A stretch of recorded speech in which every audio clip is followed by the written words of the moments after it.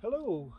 Today I am in Easton, Connecticut at the Union Cemetery, standing near the grave of the blues legend Johnny Winter. Johnny Winter was a native of Beaumont, Texas. He and his brother Edgar were both musicians, and they were both albinos. When you come to visit this grave, it's not going to say Johnny Winter. It's going to say Winter John D. the third. And also on the grave, you're going to see Susan, that's his wife. You can see that a lot of fans have visited and left things behind.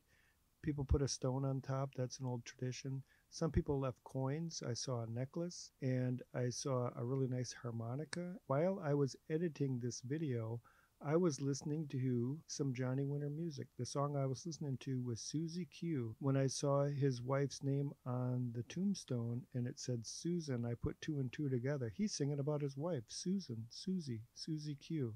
If you do want to come and visit the Union Cemetery, take the Merritt Parkway, get off on Highway 59, and go north about 4 miles. You'll come to a stop sign. There's a fork in the road. In the middle of the fork is the Union Cemetery. Take the left fork and just drive about 20 feet. You can park your car and get out and walk up the hill a little bit. You'll find his grave rather easily in Easton, Connecticut.